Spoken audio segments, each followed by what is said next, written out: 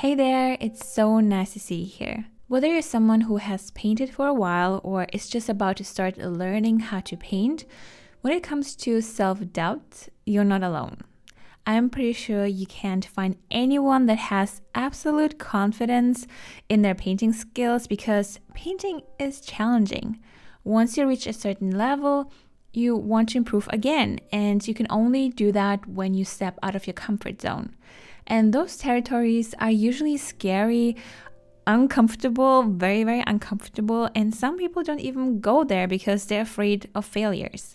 The great news is there are things you can do to help yourself rise above these more vulnerable moments and just let them become even motivating. So if you're battling a lack of confidence or self-doubt, here are 5 tips for boosting your confidence in your abilities. So the very first thing might be very obvious to you, and that's learning by doing. And again, this might sound really, really obvious to you. You might have heard about this before, but sometimes we still spend way too much time thinking, planning, and then overthinking again. And then we wait until we feel super confident to start doing or get better at something. It's like when you want to become more confident talking in front of a group of people, you might start thinking, well, I'm not that confident yet. I can't do that. I need to wait until I'm more confident so that I can speak in front of a group of people. But the truth is, you can only learn or get better at something by actually doing it. Even if it's something scary like speaking in front of a large group of people, the more you do something, the more you learn and the more confident you get. It's that simple. Sure, your first time you speak in front of a group might be not as smooth as you like. It's scary. You might mess it up sometimes, maybe even a lot. But eventually, the more you practice and go through this experience, eventually you become good at it and more confident because you've already done that. And not only once, you've done this multiple times. And learning how to paint is just like that. Getting better at painting is not a straight line upwards like you might imagine. Nothing is really a straight line. It's a very chaotic and swirly line that includes frustration, self-doubt, imposter syndrome, and so much more. Doing something new that is outside of your comfort zone is full of discoveries. You will not only discover things about the medium, but also so much about yourself. Maybe how much your perfectionism is still holding you back, or maybe that there is still so much for you to learn. It's actually a good thing, because imagine if there was nothing new for you to learn, or that there were no challenges for you to conquer. How boring would this be, right? Instead of doubting yourself and focusing on the lack of confidence, focus on feeling excited to develop the confidence as you embrace the challenges. Yes, it might be stressful to think about how paint and water behave or that everything starts drying quicker than you wished, but actually taking the time to practice to learn how to navigate through stressful moments will help you stay calm, enjoy the process, and really help you be more patient with yourself so much more. And this brings me to the next point. Be patient. Art is a journey, not a destination. And I know this sounds cheesy and you've probably heard this a million times, but it's true. It takes time to get better at something. Don't immediately expect masterpieces, and actually that's not the whole point. It's very tempting to start thinking you should be better by now. Why isn't this working? I tried it twice, maybe multiple times already. But we all need to develop patience while we not only improve existing skills, but also while we gain new skills. Because if you are patient, you will see improvements, and those improvements, whether large or very small, will boost your confidence. And as with everything in life, art is a journey, as I said, not a destination. Plus, you wouldn't be motivated to go any further because you have already reached your destination. So what you can do instead, embark on the journey of always be learning and focus on improving one little thing at a time. Instead of looking at your art and thinking, it's complete trash. And who do I think I am thinking I could be an artist? Instead, be proud of yourself that you're putting in the work to get better. Appreciate what you've already created, appreciate where you are, where your skills are, and then you can look at what you can improve the next time you try this idea or when you start a new painting. No paper or paint is wasted, only new experiences and learnings are gained. And if you approach every painting with curiosity to learn and to discover new things, you will be surprised how much you have improved when you look back at your previous art. So again, instead of thinking about how intimidated you are, choose to feel the excitement of riding a wave in new territories and learning something new. As Mark Twain said, if you do what you have always done, you will get what you have always got. So be brave and get excited.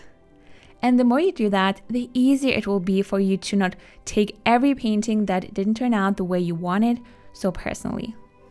Instead, you will feel excited to continue your journey because you will know that doing more of what might scare you or that is challenging to you will only make you better and more confident. And whenever you reach another level of comfort, you will find new challenges that will make you doubt yourself. These are just growing pains and they're part of the process, and it actually means you're stepping outside your comfort zone again. This means you're making progress on your journey. Another thing you also want to keep in mind is do not compare your skills to others. And I know you've heard this a million times, but the comparison is the thief of joy. If you compare your art with others, you will always feel like you're not good enough. But the truth is, there will always be people who are better at doing something than you. But also there will always be people that are less skilled than you. There will never be a time where you feel like you're the best of the best, because there will always be someone who might be even better and make everything look so easy. And I'm not saying this to discourage you. I'm saying this because it's a good thing, because there's actually no point in comparing yourself to others. Everyone is on their own unique path with different backgrounds, stories, mindsets, and with a completely different attitude. Some people will learn faster, some people will learn slower, and that's okay. You're right where you need to be and you're going at the right speed you need to go. It's only unfair to you to compare yourself to others because you're completely neglecting how far you've come and how many skills you've already developed on your own path. There's a reason why some people make something look so easy, and that's because they've been walking their path for many years. And this means if you continue your own journey of always be learning, you will also make it look super easy for people that are just starting out or are behind you. I mean, to some degree, you can compare your art to other artists, but only to get inspired, not to use someone's art as your standard that you use to measure your art. This will only make you feel worse. Again, it's not fair to you to compare your art to others because you are not them and they're not you. You have your own unique traits and you should celebrate the differences. The other thing you need to do to boost your confidence is you need to embrace failures. Because what usually happens, you categorize artworks that didn't turn out the way you envisioned them as failures. Sometimes you might not even complete them because you feel that you can't even meet your own expectations, so why even bother to continue? So instead, you just simply toss your painting into the trash. And the more you try and the more you see the attempts as failures, you feel less and less confident. You might even start questioning your abilities. You slowly start regretting even picking up your brush, and maybe even starting thinking that painting is not just your thing. And as I always say, there are no failures, only learning opportunities. If you quit something because it didn't work out, you will never improve and become more confident in anything that you're doing. Failures are like requirements to succeed in anything. If you don't fail, you will never know what and how to improve something to reach what you desire. So actually, you can't even call it a failure. It's a learning experience.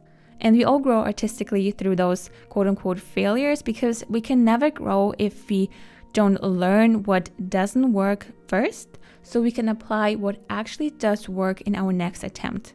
If you look at artists you admire, you only see their final work and all the confidence in their artwork. You don't really get to see how many failures there were and how hard they have worked on their confidence until they created an artwork they were satisfied with.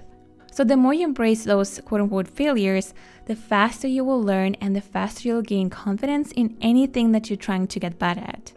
It's easy to listen to our brain that tries to keep us safe by talking ourselves out of anything, especially when things don't turn out the way we want them, because then something or someone from your past will pop in your head that said that you're not good enough and who are you kidding?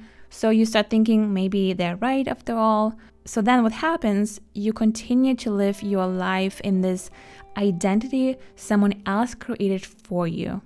And I believe it's time for you to create your own artistic identity you can be proud of. Because I believe learning how to do something is not so much about how much effort you put in and how much you practice.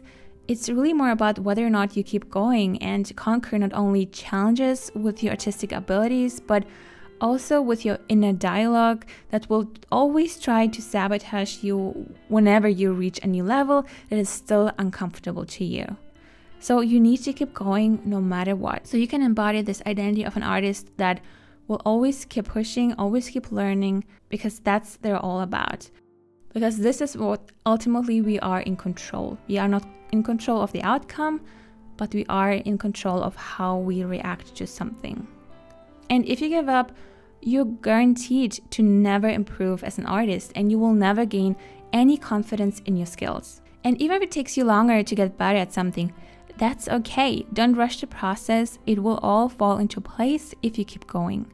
And if you tried watercolor painting in the past, but no matter what, your paintings turn out pale, streaky, or watercolor supplies make you feel miserable, make sure to check out my free guide to watercolor painting supplies. Because you do want to have an enjoyable journey and not an experience that makes you feel miserable, right? So check out the link in the description box down below. I really hope you liked this video and find it helpful. Thank you so much for watching. Have a wonderful day, and I'll see you in my next video. Bye!